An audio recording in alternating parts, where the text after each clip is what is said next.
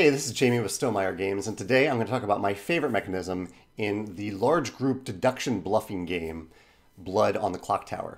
I was invited to join an online Discord version of this game by Gnarly Carly Games on Instagram. I'll link to her below. And I joined yesterday for about a 2-hour session. It took a little while to play.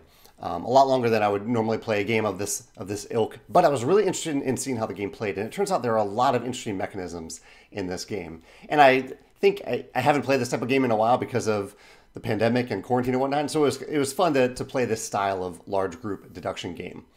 So in Blood on the Clocktower, it's kind of a mafia werewolf style game where every player has a secret role, and every round you kind of talk amongst yourselves. You can split out into little groups, which I thought was great, especially on Discord. You can split off into a private room basically for a few minutes and talk with someone else if they want to talk, if they want to share information, whether or not they're telling the truth. And then you can go back to the town square and talk to everyone else who's there.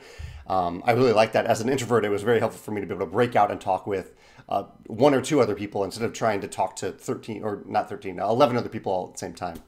And then at night, you end up voting on people that you want to it's somewhat morbid, but it's just a game. You are voting on someone to kill, someone who you think is a demon. And if there's enough votes, that person is killed. That's the general concept of the game. There is a storyteller who is kind of running the show. And one of my favorite mechanisms in the game, I wasn't the storyteller, a guy named Noel was running it, did a fantastic job running the game. One of the things I thought was interesting is that Noel, while he was the storyteller, he was also playing the game a little bit. He was making decisions, basically. He wasn't just running it.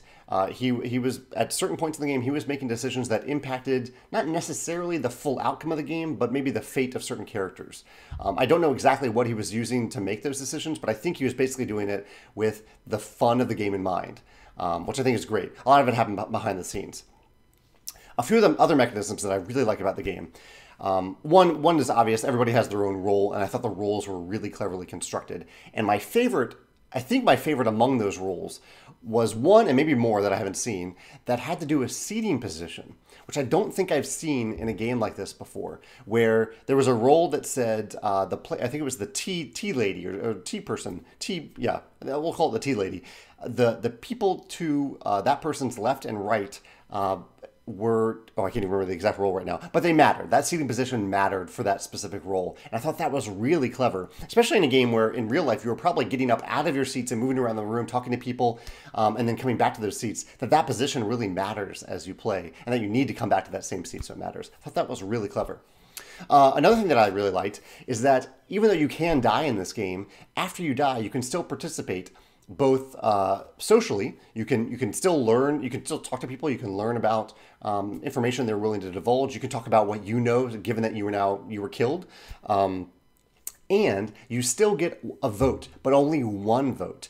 And so from then on, you have one very important vote to spend when you think it really matters so that you can still win. I played a character, I was the goon in the game. And one of the things about the goon is that if someone targets me for an ability at the end of the round, I become their affiliation. So I either good or bad. That's a general way to say it. I can become good or bad. The goon is inherently good, though, at the beginning of the game. And so I kind of went into it with the strategy of, if I was going to die, I'd rather die good so the good team can win rather than have the demon win at the end of the game. So I did die, but I died as a good player before someone changed my affiliation. And I still felt like, even if my team would have won, we didn't win, but if my team would have won, I would have felt like I was still part of that. It was neat having one vote that I could spend when it really mattered late in the game. Two other things that I really liked. One is that even though only one player is ever the demon, as far as I can tell, I think there's only one demon. The good team is trying to identify that demon and kill that demon. Even though there are 4 different demon options in the game, and maybe even more in the game, only one player is the demon, and only one of those roles is occupied. So I really like this in that there is a definite bad guy you're trying to go after, but you don't know which of the demons they are. And so part of the deduction of the game is figuring out given that there is a demon out there, which of the demons are they? Which of the 4 demon or more options are they? And it really actually makes the deduction more difficult because different demons interact with the game in different ways. I thought that was really clever. The last thing I want to mention is that I really like the one-by-one voting in the game. In a lot of games like this, you kind of, when it's time to vote, you say 1, 2, 3, and you all reveal something simultaneously. In Blood on the Clocktower, thematically, at least on the online version, there's this clock, and each player, based on their seating position, is a position on this clock, and you go around in a circle and count the votes. So you start at a certain point. I think it's to the right of the player, or to the left of the player who has been nominated to be voted out, and everyone says yes or no if they're going to vote right away. So you can, when it gets to you, you have some information as to whether or not you should vote, and you can use that information to your benefit. Like if you want to avoid giving something away to the other players, if you want to avoid showing that you are a certain affiliation, you may not have to reveal that because other players may have already jumped on the vote and you don't have to vote, or they have not, enough votes haven't come even close to voting the person out and no one expects you to vote. So you don't have to give any information away that way. So I really like that there's one-by-one, almost turn-based voting in the game, divided by a second or two, opposed to everyone voting at the same time.